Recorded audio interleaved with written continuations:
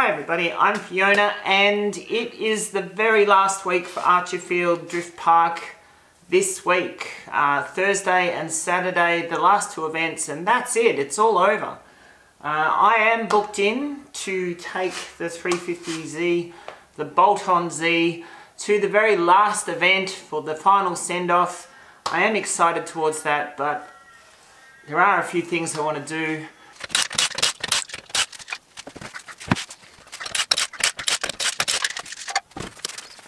I've got some arms to go into the rear of the Z. They're GK Tech arms, and you know, it's nothing out of the ordinary. They're just adjustable arms, and obviously that will allow me to organise having the rear end adjusted appropriately. Unfortunately, the coil overs in this are not actually a true coil over, which means that I can't actually install all the arms that I have. I need to get one of those conversion kits, I guess. I've heard that they exist to convert my coilovers to a proper coilover.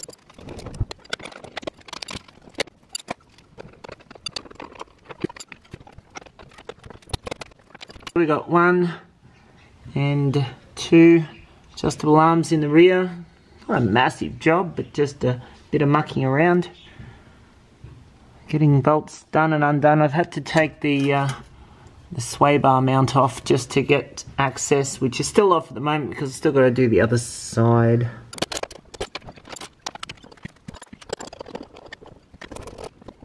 Just on the other side, these are the pair of arms that I'm replacing. As you can see, the GK Tech fully adjustable versus the stock ones. When you remove the centre part, you can see there's just a slight difference in the threads available, and so what I prefer to do is just to even those up a little bit like that, wind in on both threads at the same time, and that way you have the same amount of thread on both ends.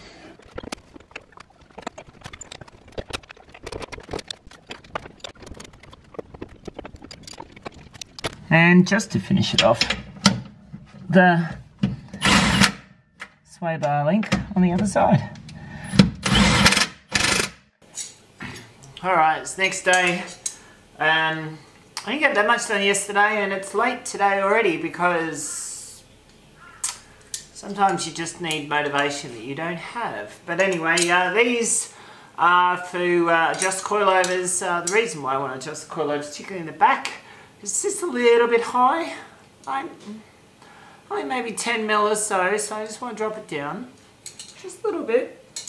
So this doesn't have a true coilover.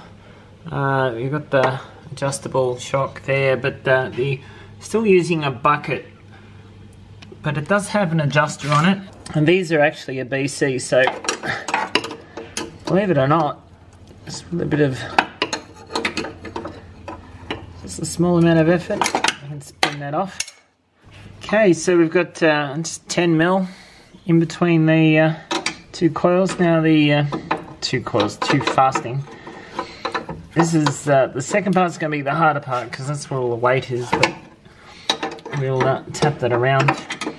Problem with doing coilovers, with particularly the supplied tools, they're not easy on your hands, to be honest.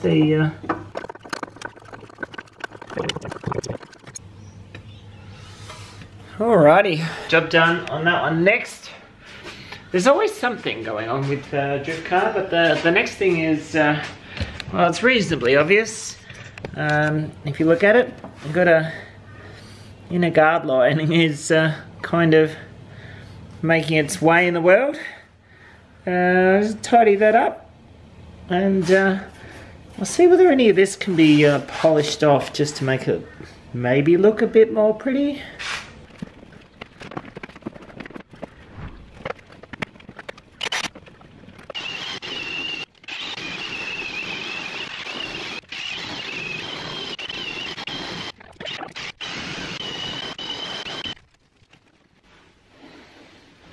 There you go, what a difference. That's one side. Now we've got to play with the other side, figure out That needs doing. Not too much over here. Little bit of this.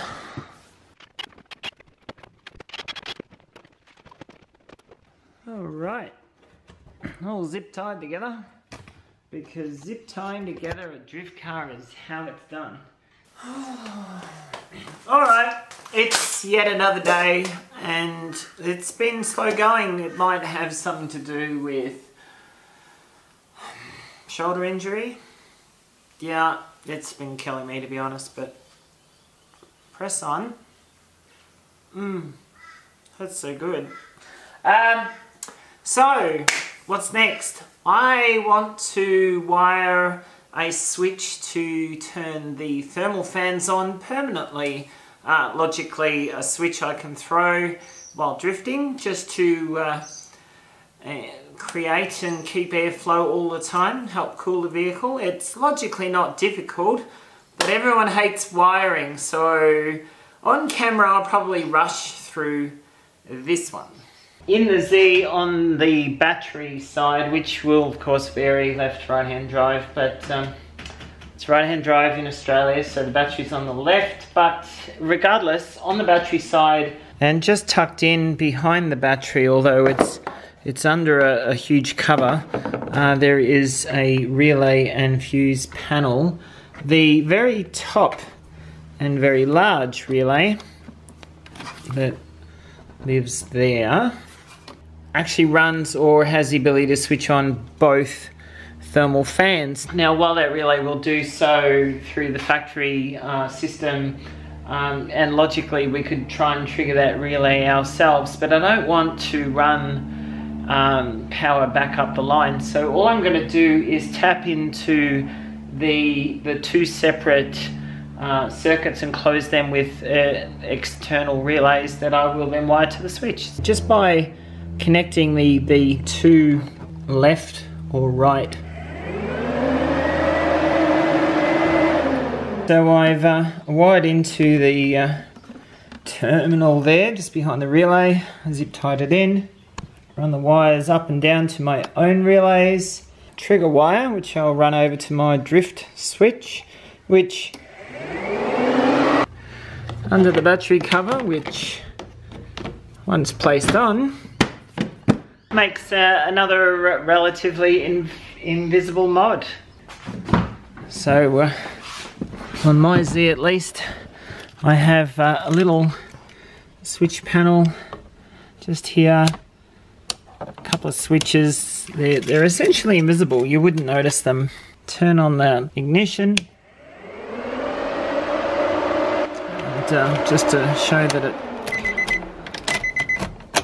definitely comes off with the ignition out. So with that done, on to my next task. I think we've got tyres and an alignment to deal with next.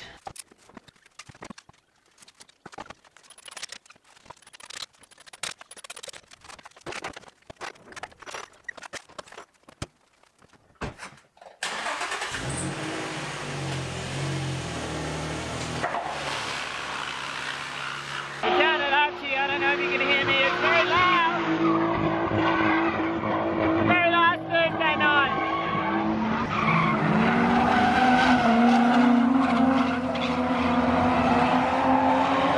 Quiet right now, get out on track guys. Anyway, we're going to check out some cars and probably get a ride a bit later.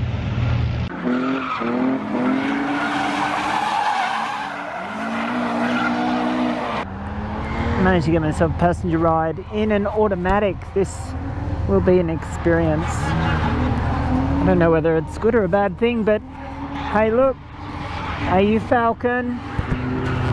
This is full AU Falcon spec street car automatic.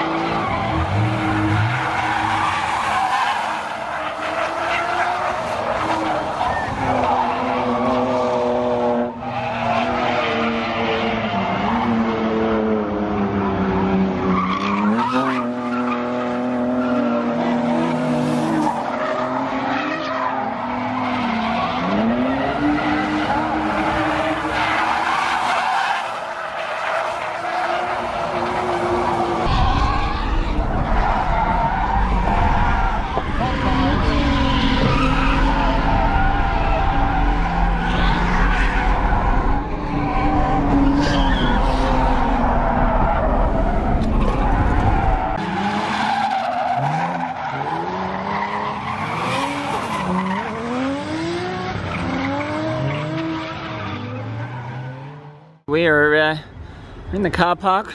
We drove here. That's why the street plates are on. It looks pretty tidy for a drifter, I'll tell you now. But that's the point, try and keep it fairly tidy for the street. But we're here for an alignment, Bridgestone Select. We're going to go walk in the office and do some numbers and details, but we'll hopefully not be here for more than an hour or so.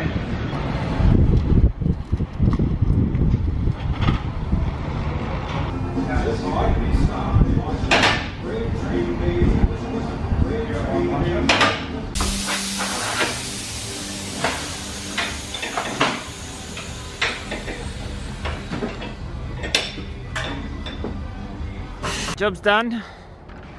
We have a whole new alignment, and it's going to be very different. I'm talking to Adam here at Bridgestone Select, who is Luke Fink's recommendation, and it's a proper drift alignment by someone who knows what they're doing, which is not me, and it's going to be very different, but hopefully really good. But Adam's going to be at the track tomorrow for the big Saturday send-off. So if I have any issues, he might help me on track just to make minor adjustments. But anyway, we're off.